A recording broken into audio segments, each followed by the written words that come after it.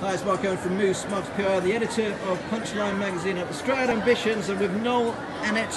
Hello Noel, very nice to meet you. Can you tell me about your stand and what you're doing here today, please? Yeah, I'm representing Greiner Bio1. We're a multinational scientific manufacturer of plasticware and products for the clinical market, for the healthcare market. We're here today to promote the science that's around in Gloucester and the surrounding areas to the local students, to make them aware of what is available in the area, because there is a very deep scientific seed within Gloucestershire and a lot of people know about it. So, whereabouts are you based? We're based on the Stroud Industrial Park down in Stonehouse. We've been there for 24 years now.